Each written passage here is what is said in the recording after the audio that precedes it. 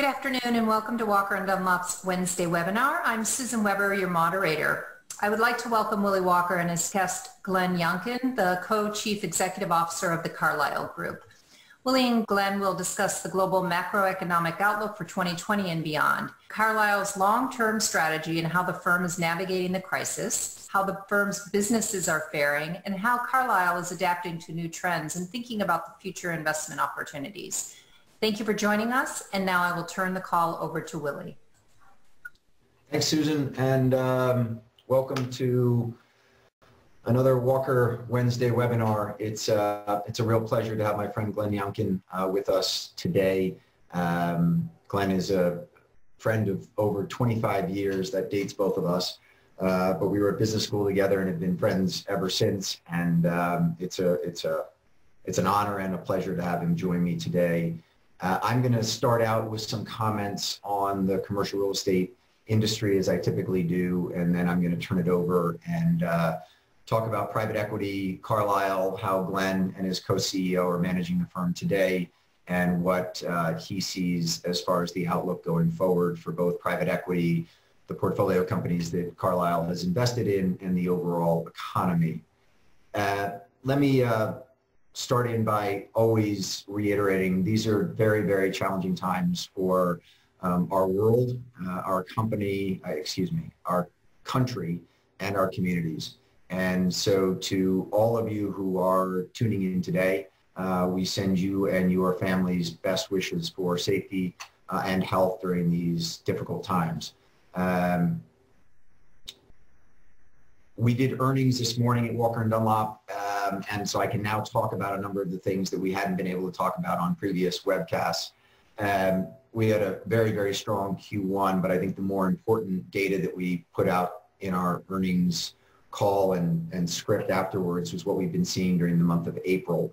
Our Q1 origination numbers were at record highs, and that was driven a lot by falling interest rates in March, as well as tightening spreads once the Fed stepped in and started to buy agency paper. As I have given people on this call an update over the past several weeks, agency spreads have remained very, very tight.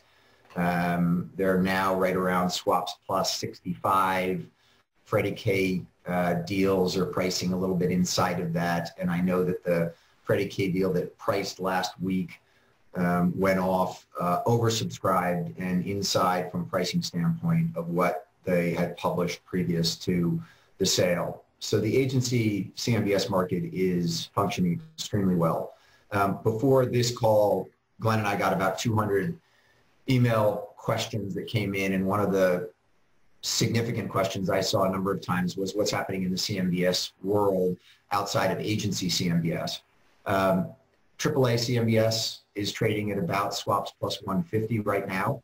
That's come in quite a bit. That had widened out closer to swaps plus 200. So you are seeing some tightening there. Some of you may have seen in the Starwood earnings call day before yesterday that Jeff DeMonica mentioned that Starwood is actually looking at the CMBS market as quite promising to coming back and providing financing to the market. I would put forth that we need the VIX to chill out a little bit before we can really get any significant volume going in the CMBS world. A VIX that's bouncing around north of 25 makes it exceedingly difficult for even the best CMBS shops to actually price with any confidence that they're going to be able to deliver to the market the deals at any kind of pricing that makes them or their investors any money. So as long as the VIX is bouncing around, I don't really care what happens to spreads. It's going to be hard for CMBS originators to do that. But once you get a little bit more stability in the markets, I wouldn't be surprised if CMBS comes back and presents itself as a capital source for commercial real estate. The other thing that we mentioned in our earnings call was just the amount of agency business that we did during the month of April. And so we had a record Q1 sort of across the board in all executions. But in the month of April, we did $1.9 billion of flow business, predominantly on multifamily properties. We did do some financing in office. We did do some financing in retail. And we actually sold a couple properties in the month of April. But 1.9 billion of flow business for us in the quarter is a very, very active business and shows how active Fannie, Freddie, and HUD are in the multifamily financing markets right now. There's been a lot of question marks as it relates to collections. As everybody knows, April collections in the multifamily space were very strong. Most of the operators who Walker & Dunlop has lent to were in sort of the mid-90s on the collections front, and some all the way up towards 98 and 99% collected in the month of April. We've moved into May, and this is all anecdotal, this is not a wide survey, but this is to 6 or 7 of our largest clients, which I think represent about 250,000 units across the country. May collections are at or ahead of April. And in most instances of the 7, 5 of the 7 were ahead of April collections in May as it relates to rents collected. And one of those sponsors, who has about 30,000 units, was a full 10 percentage points ahead of collection numbers. They were at 85% after 4 days of May, and they were only at 75% after 4 days of April.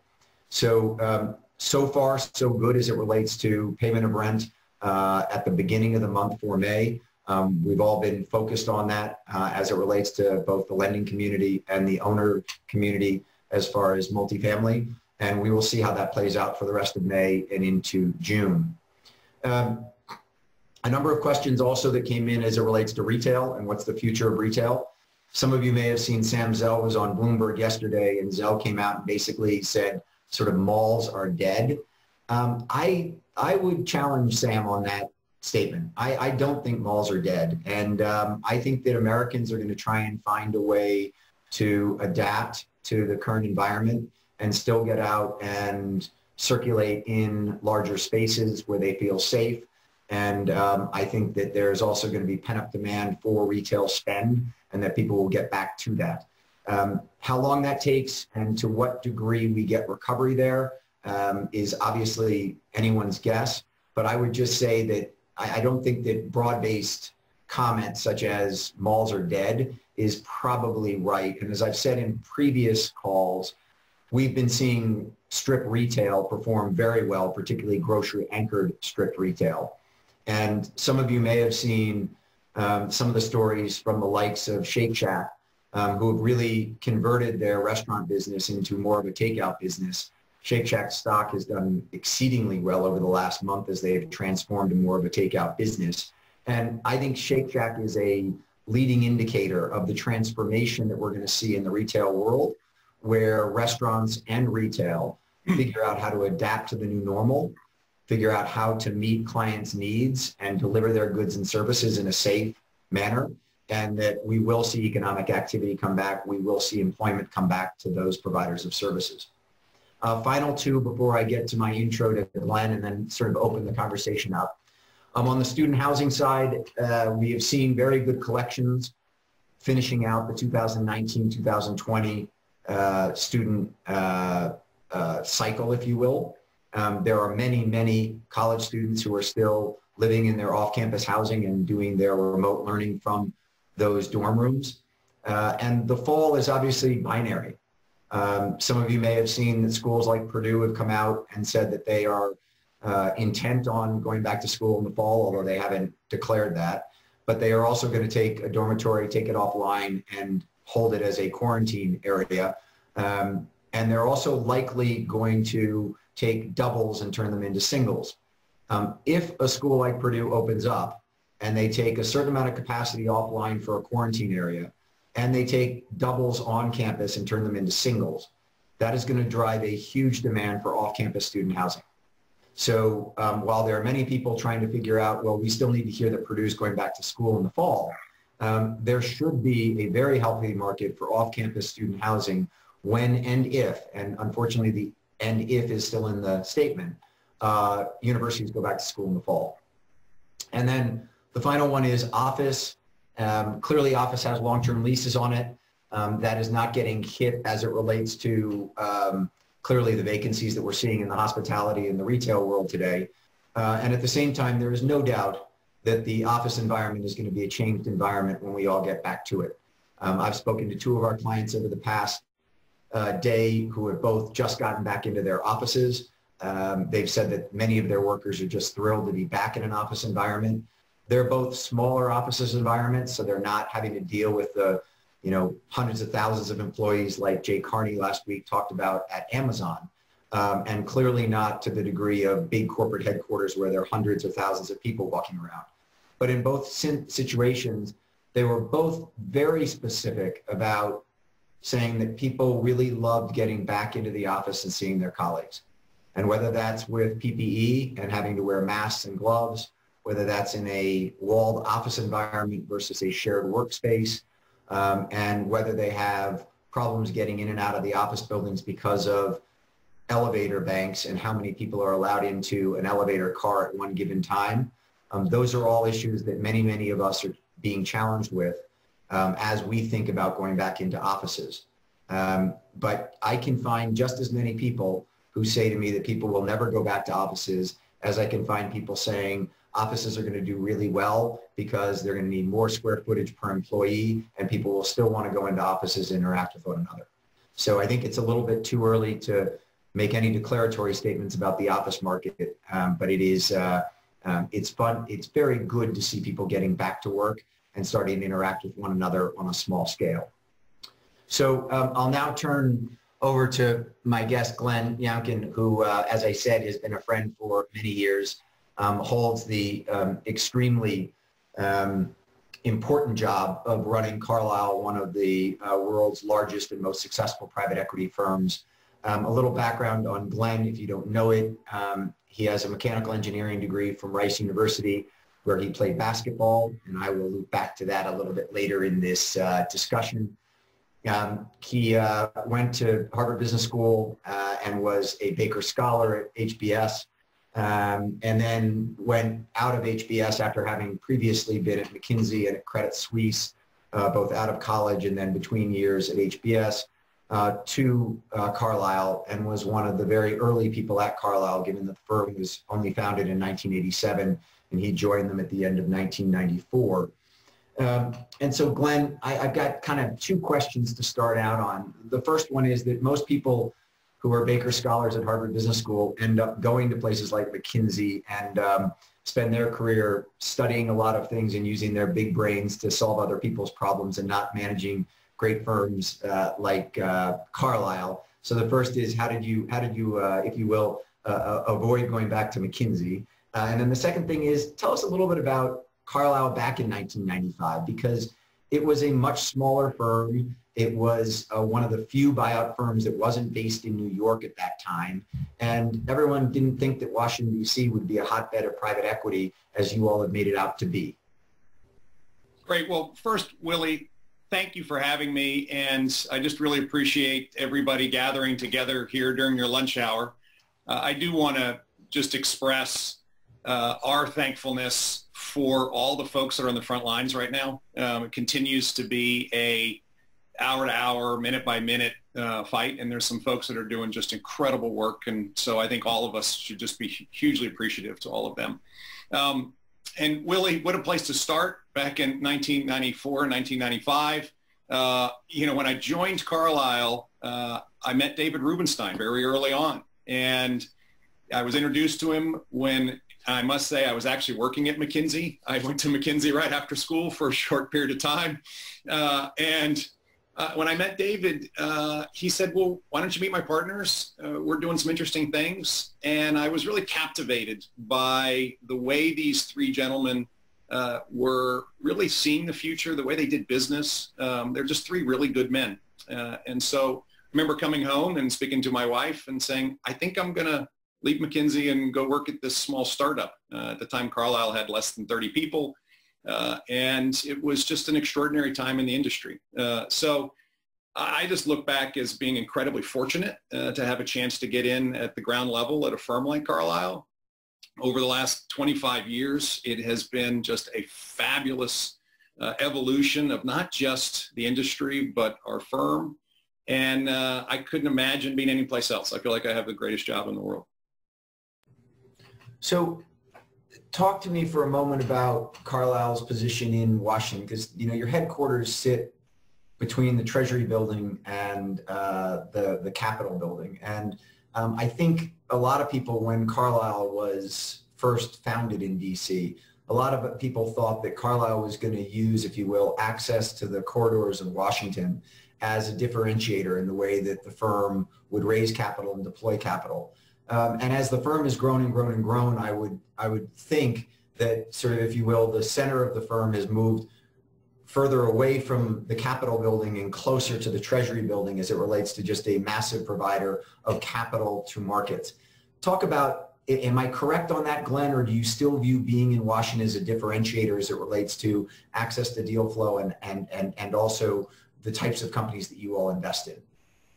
Well, just for context, and I think it's a really interesting question, Willie, because as the firm evolved over really the last 25 years since I've been there, we did go from having one office and really being very Washington-centric, not just from a policy standpoint, but the kinds of businesses we invested in were generally near us, to today, offices, 30 offices around the world in more than 20 countries.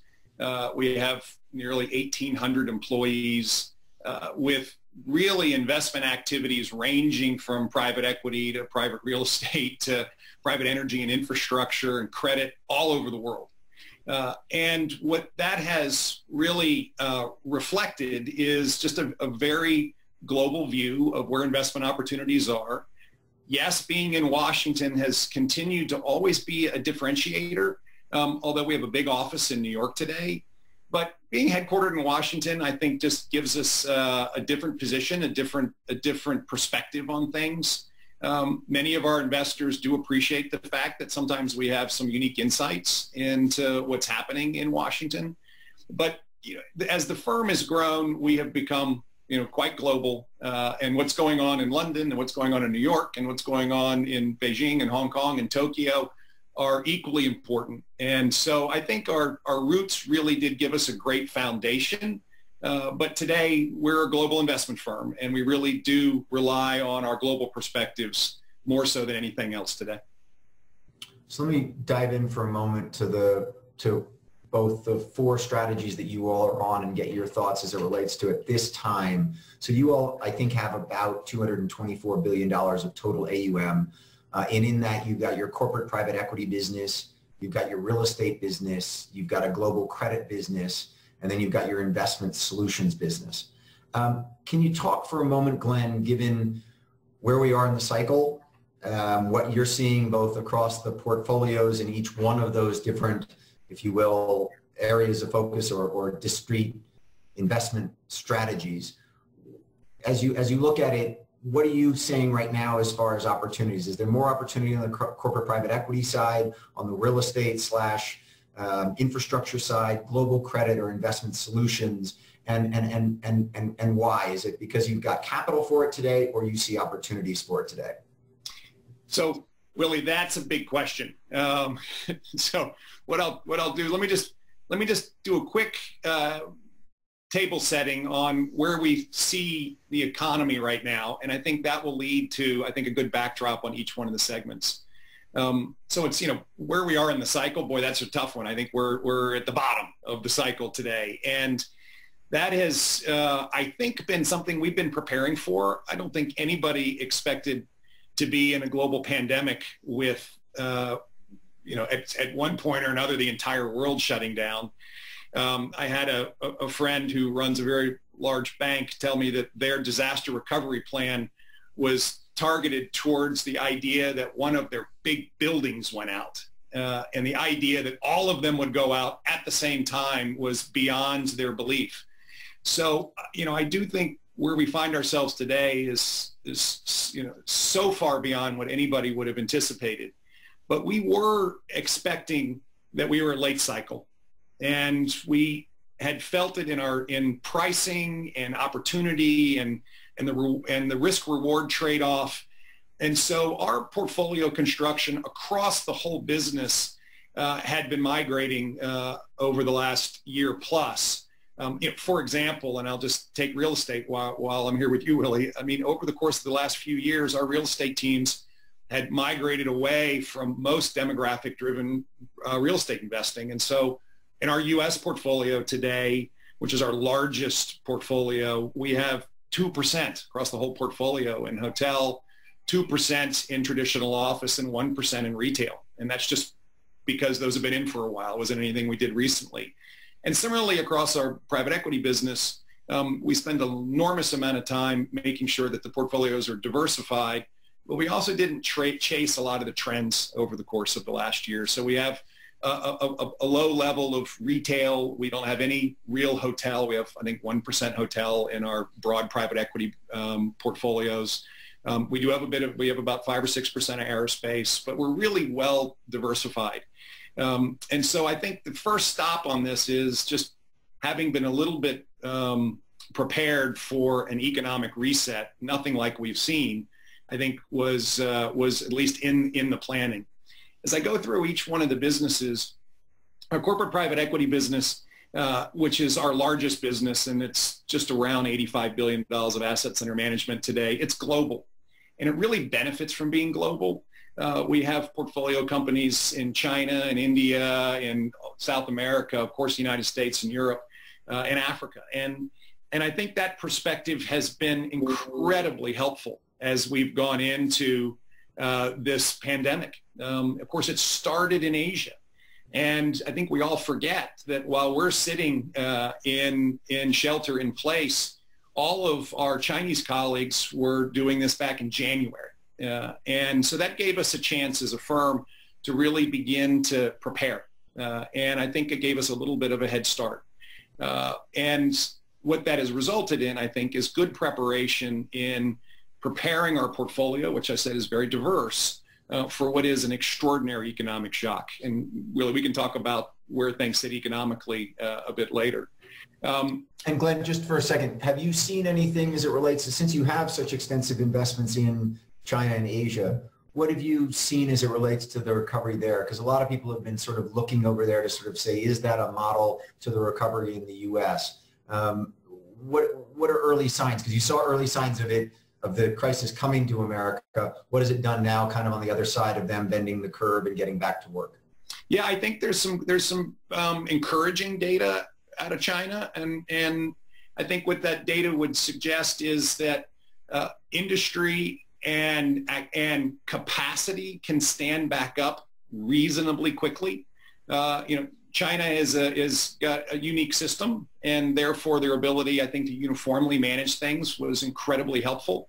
But we've seen capacity in restaurants, capacity in port operations pick way back up to the point where it's not quite where it was pre-COVID-19, but it really is, from a capacity standpoint, pretty darn close. I think the big observation has been certain parts of the Chinese economy have rebounded well, and other parts have been sticky slow, and that's understandable. So the parts that have rebounded well are the parts that you would anticipate. So consumer demand in staples, consumer demand, consumers do want to get out. So we've seen a real rebound in the more basic consumption. What we haven't seen is a big rebound in buying really heavy goods or things associated with material capital spending in businesses.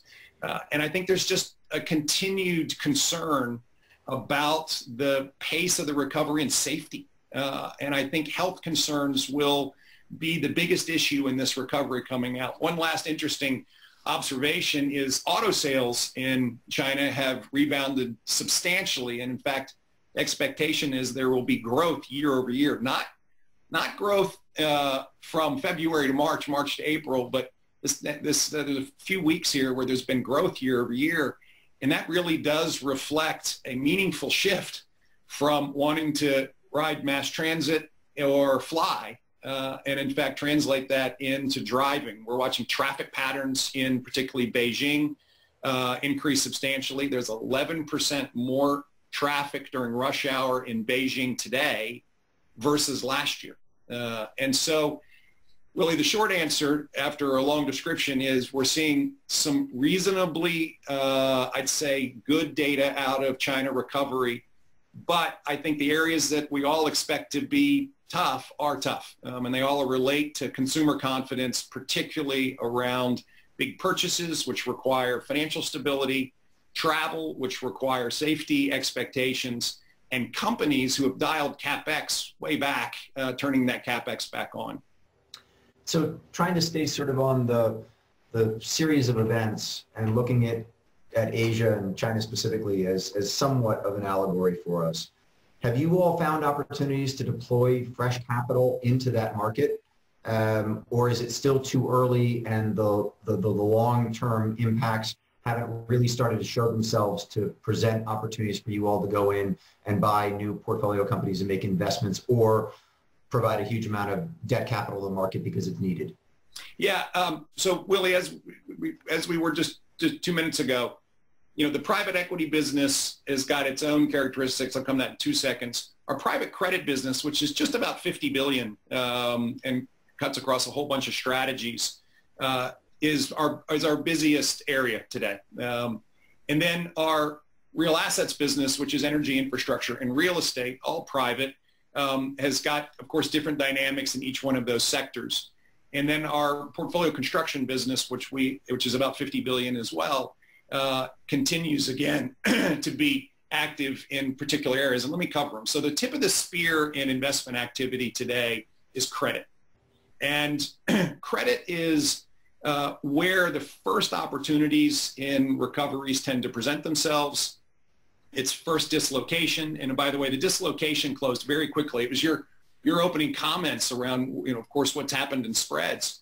As soon as the federal government came in and provided an enormous amount of liquidity support for all of these markets, a lot of the initial distress trade went away.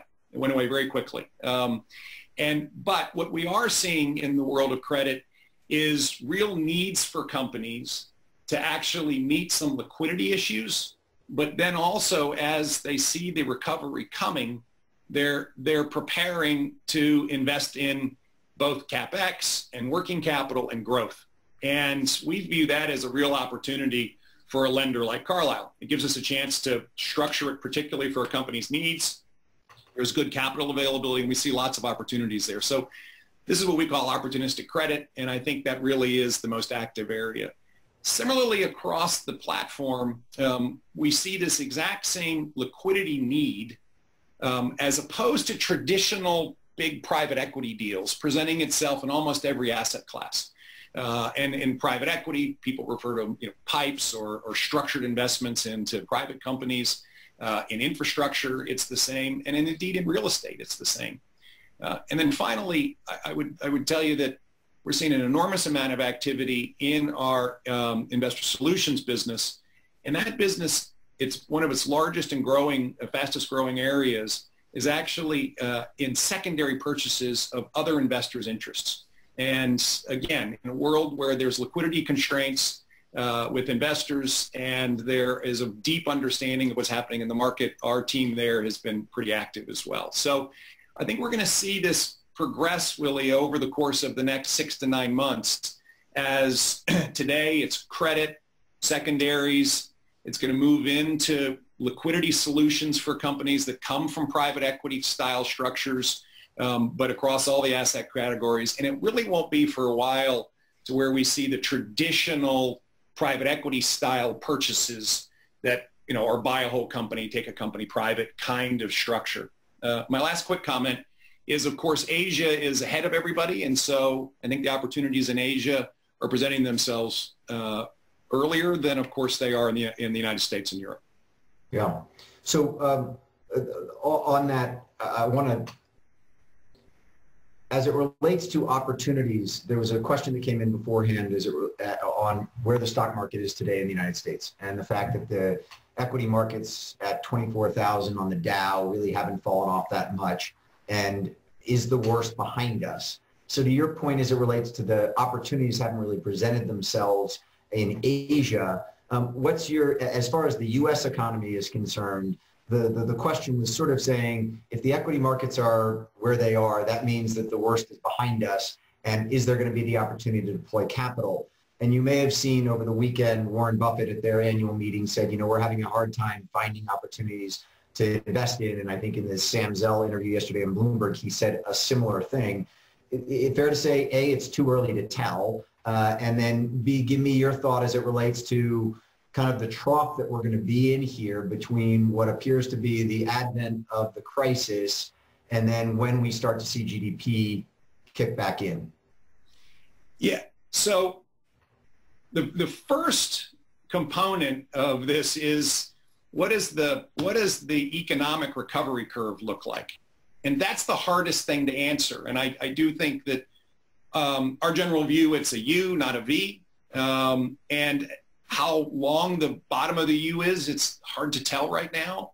And I think that's the biggest factor into deployment and capital opportunities. Why? First, the longer it stretches out, the more opportunities there are going to be for liquidity solutions.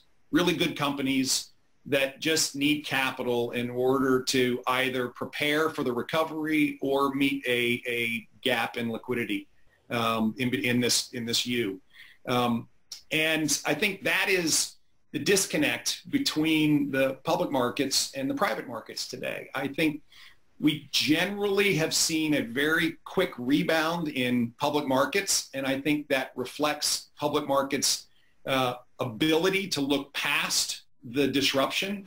I think our view is that the recovery will take longer and it'll be filled with fits and starts. And so our sense is that will correspond to a fair amount of volatility in the public markets as the expectations get recalibrated along the way. I would say, Willie, if it ends up being a V from an economic recovery, then we're all going to cheer and be really happy. And I think the idea of trying to race in and do that fabulous deal that makes a career, that's just not what Carlyle's about. What we're about is trying to make very thoughtful investments right now. And as I said, we're trying to use our capital and our network and I think our global platform to really have a great perspective on this. Last quick comment is that it is this shape of the recovery and how long it's going to take that will in fact define which industries particularly present the best opportunities. And I just want to make sure I was clear. We're actually starting to see opportunities in Asia today as we see that recovery, but they're in the kinds of sectors that you would expect. And we've seen innovative healthcare, we've seen technology, we've actually seen many parts of the financial services sector really be quite robust during this time period, and we think have great growth. And in fact, some areas, even in core manufacturing and industrial land, have been quite resilient. And so there will be a big segmentation of sectors and business models that will really differentiate the real true winners that come out of this and companies that are going to come out a little more sluggish. Will you talk for a moment about your investor base? You all obviously right now manage well over $200 billion. You have long-standing relationships with the largest providers of institutional capital around the globe. What's on their mind? Are they looking to put more money to work? Are they pulling back?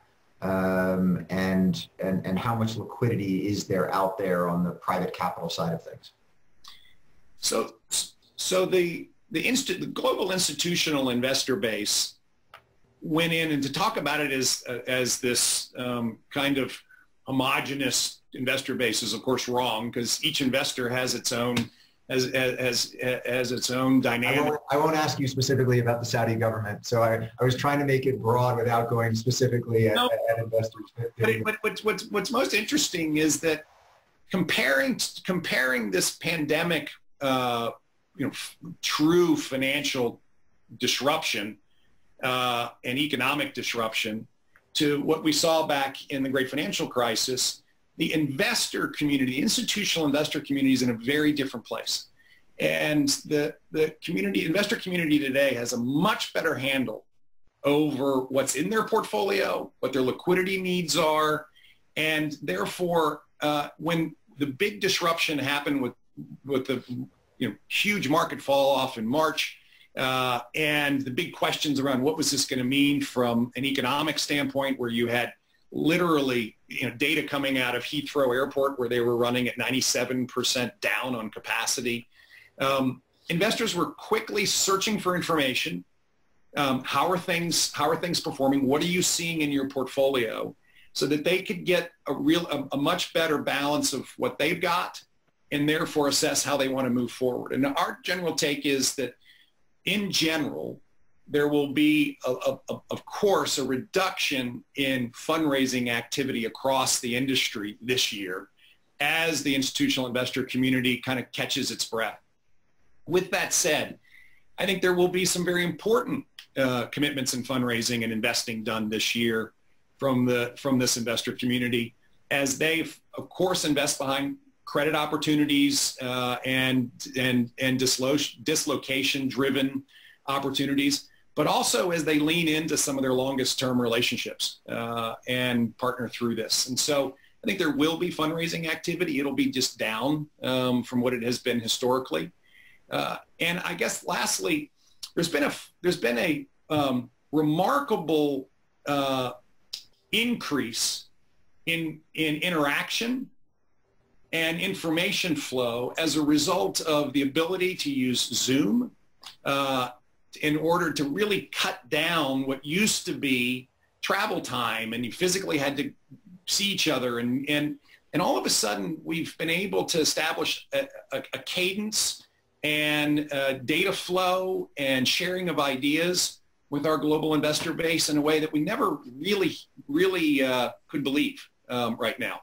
And so I will say that one of the big shifts that I foresee as a result of this is the sustained use, even after we're through this pandemic, of this kind of technology to enable just a much deeper interaction with investors, but in a very efficient way. Yeah. So on that, you bring up the fact of travel and Heathrow volumes off 98%. I know you guys have a big infrastructure project going on at JFK Airport right now. You guys have been long-standing investors, very long, the energy markets, aerospace as well. As you look at the various sectors right now, Glenn, clearly certain things are working, other things aren't working. I'm particularly interested in energy just because of where oil prices are right now, and sort of everything kind of drives off of that, if you will. You guys have made lots of investments in both, if you will, traditional energy as well as new energy of renewables. With oil where it is right now, what are you feeling good about in the energy space, and what are you sort of saying it's going to be a slog out of this given where oil prices are right now? Yeah, can I start with JFK? Yeah, please. So one of the things that I think we're most proud of is the fact that the redevelopment of JFK, and our piece of JFK is New Terminal 1, which is the international terminal. That work has continued. And one of the great developments there has been the coming together of our union investors, the unions are a great partner for us in this project, the Port Authority, the banks, and the airlines, to come together and recognize that this is really a construction project over many years. And in fact, the passenger dependency of JFK for our project doesn't really start for 4+ years, because we actually have to build a new terminal.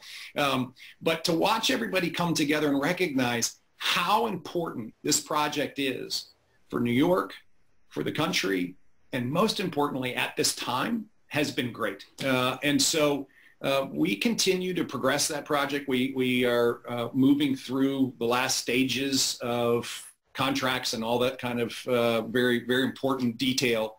But that project is one that is important to move forward. And so before we jump to energy then, just on that as it relates to infrastructure, given Carlyle's both physical presence in Washington, D.C. and all that's going on. Do you know, Glenn, whether there's been any talk about a significant infrastructure bill? Because as you think about the daunting challenge, and I know you're working on this right now as it relates to putting people, getting retraining in Virginia to put people back to work when the economy comes back. And so first of all, I salute you for your efforts on that.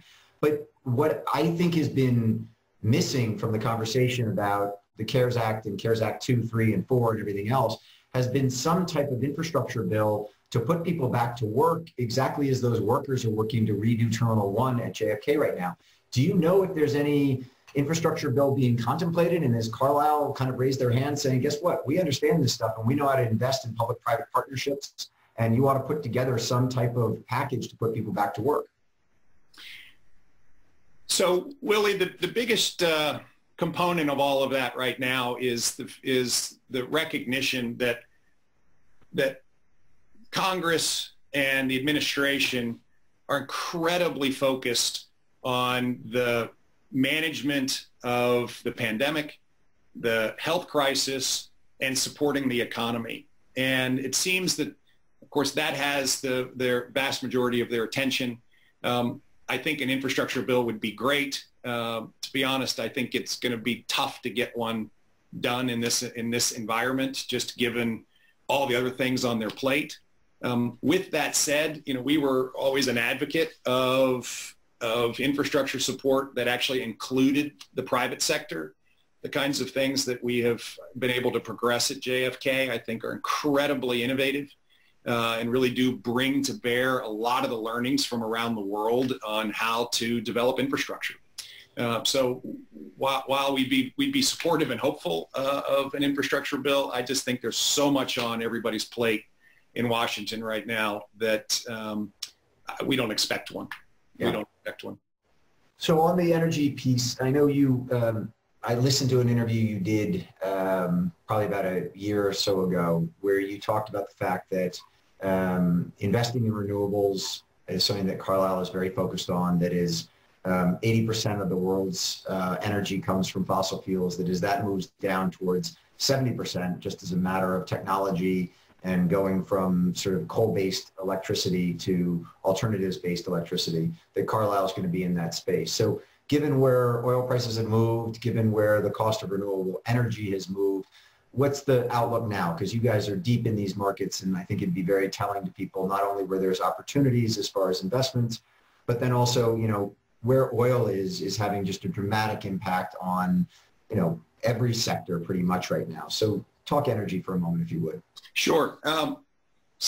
So what's happened in the energy markets over the course of the last 3 months has actually been a double black swan event.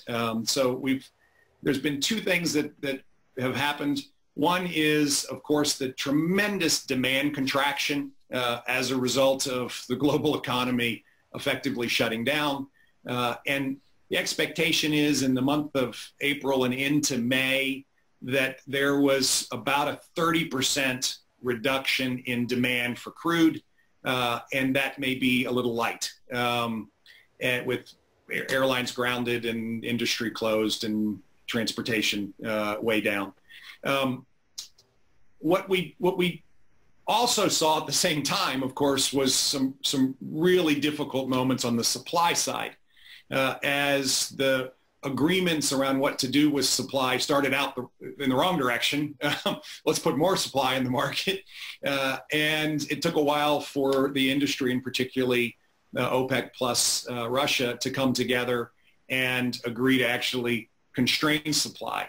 Meanwhile, market forces are doing exactly what market forces do. One of the great adages in the energy business is that the best solution for low prices is low prices. And of course, what's happening is production is in fact being shut in because it's not economic to produce oil and sell it at these prices today. And so I think the expectation is in the United States that where we had been producing 13 million barrels a day, that over the course of the year, that production will come way down, as much as 4 million barrels a day down, which is just a substantial reduction in supply into the market. Of course, the long-term issue here is going to be the pace of the recovery. We're already seeing In China, automobile traffic increasing, and therefore demand for gasoline, et cetera, increasing. And we're seeing the exact same thing happen in Europe. Even early days, 1 week into the European gradual opening, particularly with Germany leading the way, you see demand for diesel and for petrol up 5-7%. So we'll see a rebound in demand. I think the big issue for energy on a go-forward basis is, in fact, going to be where the supply and demand settle out. Our sense is it'll take into next year for it to recalibrate and rebalance. However, the market is, I think, pretty actively in front of that. You can see oil prices today are really low, and in fact, the forward curve, which tends to overreact in these circumstances, has oil rebounding over the next 2, 3, 4 years, $25, $30. So this will still play out over a period of time as this supply-demand corrects itself. One of the interesting developments, and back to your comment around this energy transition, is in fact the role of both natural gas and renewables in the transition for power production. And with natural gas prices incredibly low and expected to stay low for a long period of time, and the ability to construct and contract wind and solar predominantly at overall costs of energy delivery that are comparable with a new build in a fossil fuel, we really do expect to see over the next, call it 10, 20 years, a substantial replacement of higher carbon content power generation with lower carbon content or zero carbon content. And that evolution where gas plus renewables, and a large part of it renewables, we think is a very interesting long-term trend, and which is why we think particularly renewables are a great place to invest right now. Yeah, that's such an interesting comment as it relates to, if you will, some of the positive impacts of this crisis, if you will, and how it's transforming things. I read an article in the New York Times day before yesterday about the fact that April was the first month that more electricity in the electric grid in America came from renewables than came from coal.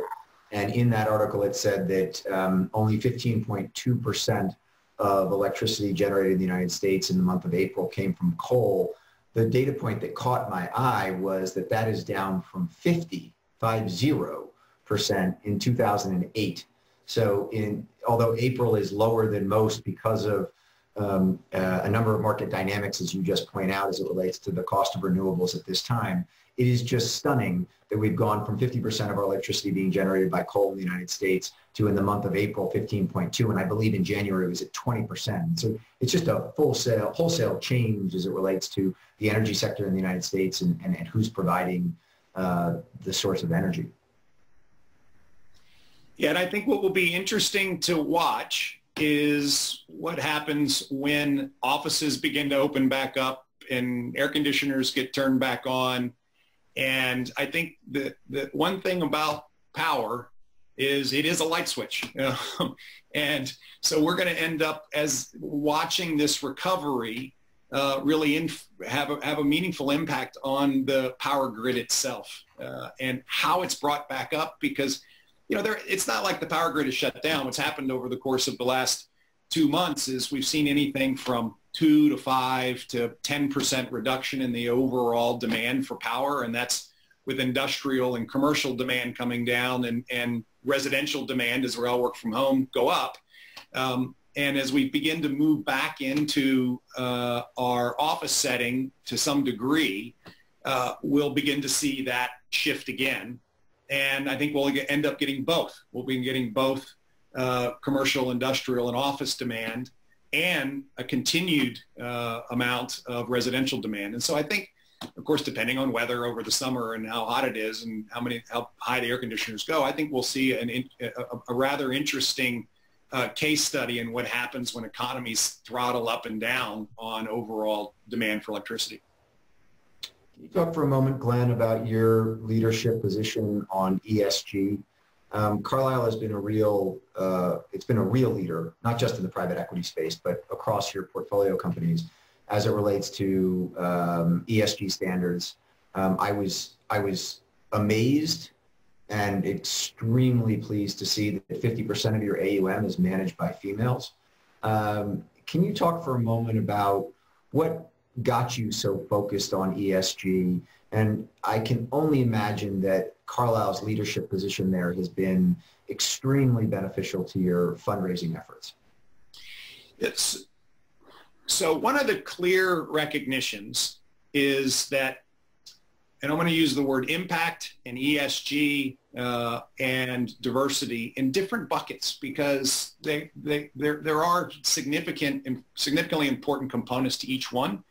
But I'm going to throw it all together for impact right out of the box here. One of the recognitions is that impact is not an investment strategy. Willy, there's a lot of folks who say we have an impact fund.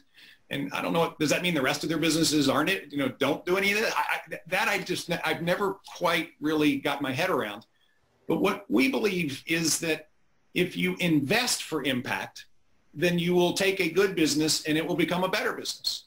And if you in fact embed into your assessment process criteria that you're going to not only diligence these topics, but there are companies that, in fact, you can take a company that's not so great at it and make it much better on an ESG scorecard, and you create value.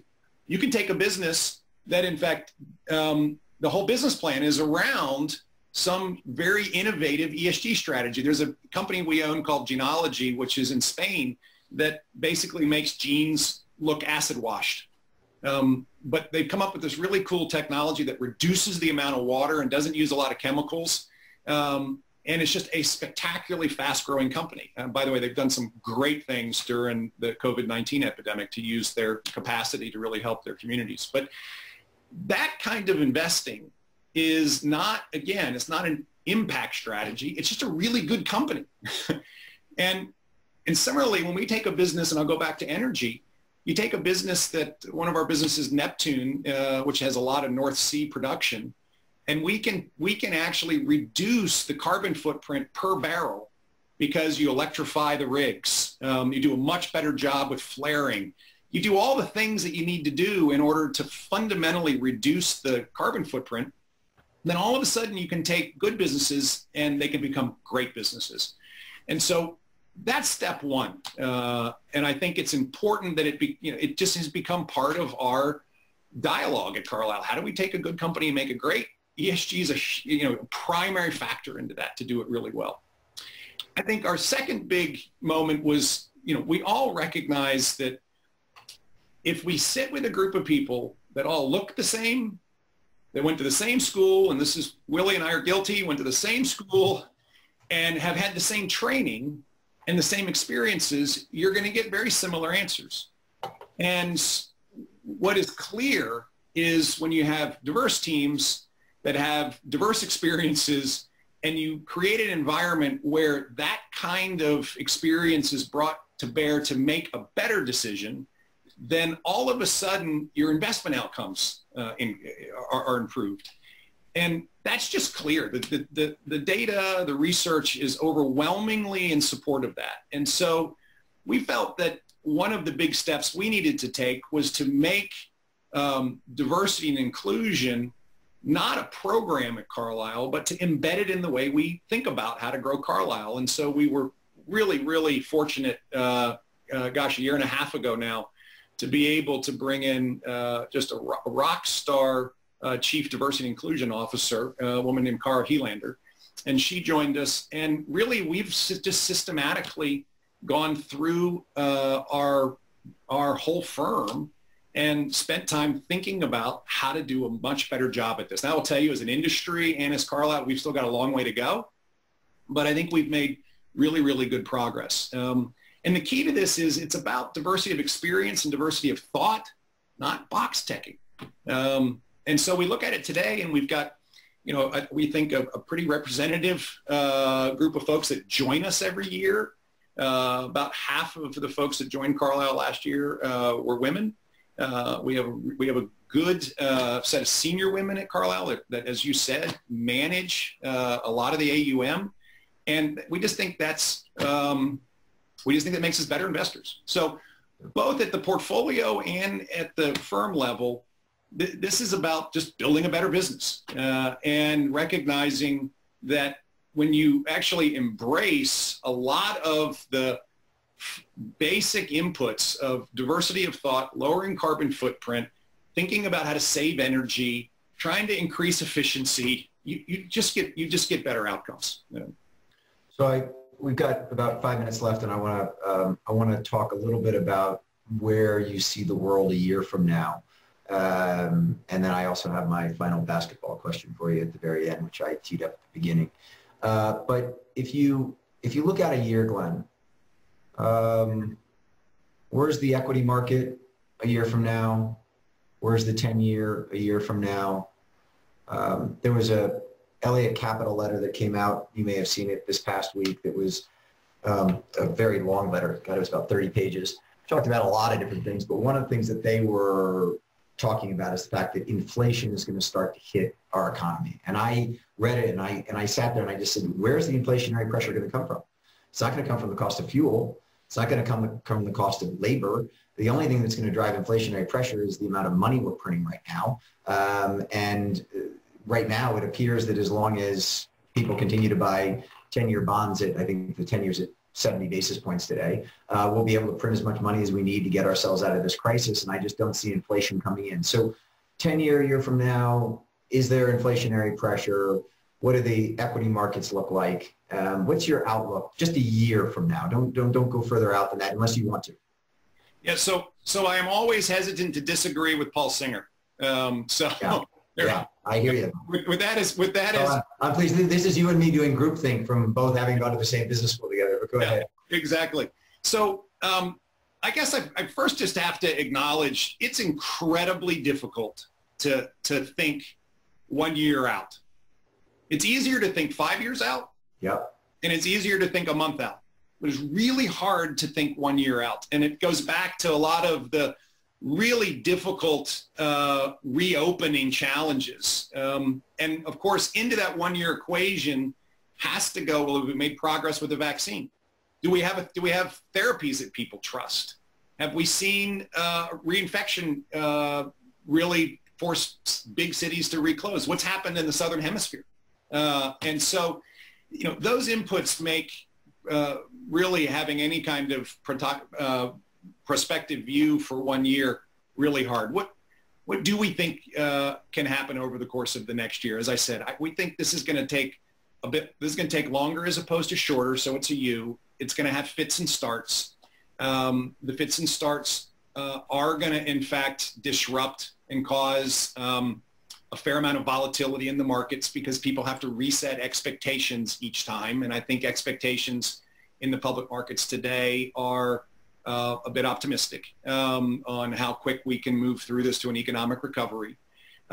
With that said, and this is just borrowing a quote from Warren Buffett, never bet against America.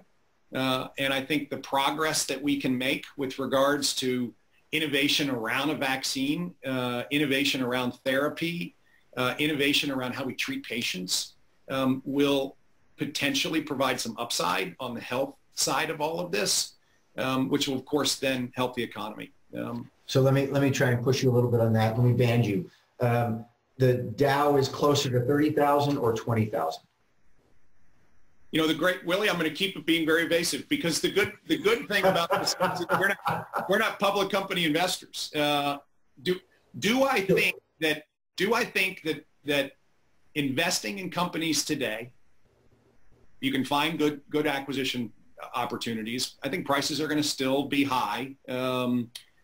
Sellers and buyers mark to market at a different rate. And so sellers still have expectations their companies are worth a lot or their properties are worth a lot. But I do think that if things that are invested in 2020 and 2021, are we going to be happy we invested in them as long as we did our work correctly in 2024 and 2025? You bet. It really is just going to be a meaningfully volatile kind of 9 to 12 months in front of us. I have to say, I think that recently the IMF outlook was that we would, at the end of 2021, be at levels of GDP that we had at the end of 2019. And that's a longer recovery than I think most people are thinking. But, you know, that's a realistic outlook. You know, so the luxury of being a private investor. It is. We are at the bottom of the hour, and so I want to finish with one final thing, which was as I was doing my research on you, Glenn, you are the quintessential successful, steady leader. You are you embody everything that one would think of as somebody who is both steady in their thinking, looking to the future, et cetera, et cetera. But when I went back and looked at your stats from your Rice basketball career, your free throw percentage was only 41%. And I'm just wondering how a guy who's been steady Eddie had a free throw percentage at 41%. So, Willie, I am stunned you were able to even find stats. I mean, I was one of those folks that had really high ambitions when I went to college that I was going to play in the NBA, although I went to Rice, and so there's a reality there. And I learned each year in college that the most important thing I was going to do was graduate with a good degree and go get a job. I will say, just quick note, we were playing Marquette up in the first tournament that was played at the new arena up in Milwaukee, and I didn't play that much, but this game I happened to get a chance to play in. And it was in the first half, and there's 16,000 fans in the place, and I got fouled, and I went to the free throw line, and I airballed the first one by about 4 feet. It bounced before it went out of bounds, and all 16,000 people yelled and screamed. And then the second one, I swished, and so I was my normal kind of 50% from the foul line, and then play happened and whatever, and I got subbed out a few minutes later. I went running over to the bench. And a head coach looked at me and said, "What happened on that first free throw?" And I said, "If I'd only had more pancakes for breakfast, I would have made the first one too." But I will say that, you know, shooting free throws in an arena stacked with 16,000 people, I was happy to go 1 for 2. Yeah, well, it's all been swishes ever since. So, Glenn, I want to thank you a ton for taking the time to join me today to give your insights into the markets. It's as I said at the top, it's a real honor and a pleasure to have you join me. And I know that all of your comments were very well received and very informative to everyone who tuned in. So thank you, my friend. To everyone who joined us today, thanks. And we'll be back next week with another one. Have a good week and stay safe and stay healthy. Thanks.